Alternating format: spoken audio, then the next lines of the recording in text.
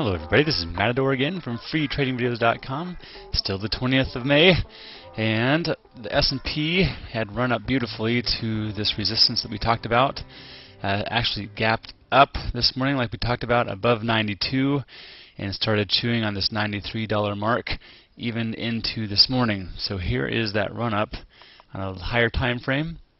Perfect gap fill would have been right in there, and we actually touched it almost to the penny. So not so great to be buying after a multi-bar run-up into resistance like this, and that's what we wanted to watch out for. I had mentioned that we want to watch how this broad market here fills the gap.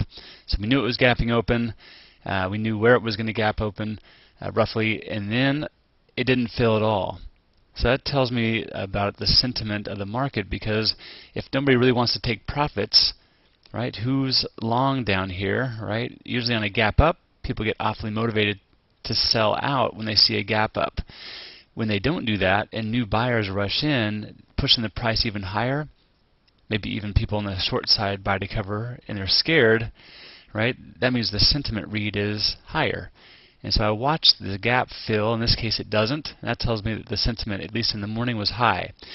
We also knew, as I've said 1,000 times now, we were running up into massive resistance. So after a great run up, that's not something I would just smack in the face of. And so watching the TRIN and the TRINQ, and sometimes the VIX, can give a very good signal to that. What's interesting about the TRIN and the TRINQ is just on this, let me go to a smaller time frame here. We saw this starting to inch up the whole morning. So 1.0 ran up to 1.3 at one time even. The TRINQ had been on a steady climb throughout the day, so that's not exactly bullish. And the VIX, one of the biggest telling ones, and somebody actually mentioned this as a comment on YouTube side of things when they were watching my morning video, was, did the VIX bottom out? He actually called this bottom very, very nicely. And so now we see this VIX fear sentiment, right, coming back into and trying to fill its gap. So again, back to the S&P 500. This is an interesting morning to watch. Now we do have a gap fill. It comes back. It does a 100% retracement of this run-up. And then it comes all the way back down to about a 50% retracement of this gap. I could draw that in, but I think you get the idea. I'll do it anyway. So here's that.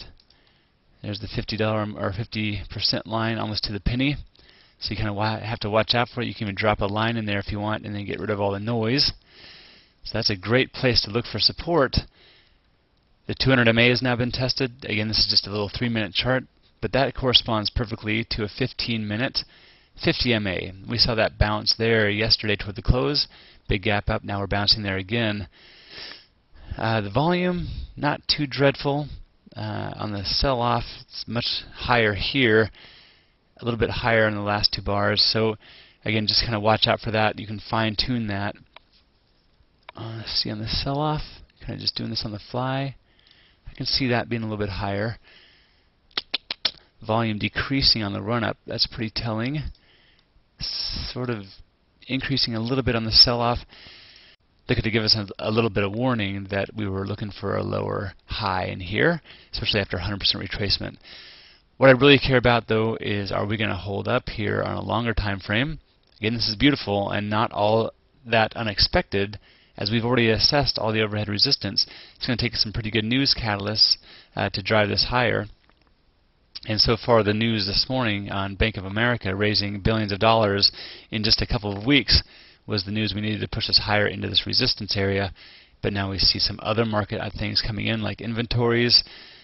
Crude inventories being down. So anyway, keep all these things in escrow. Again, just watch now how this gap fills again. We already know where our support areas are on the way back. We're already hitting those, right? Making sense.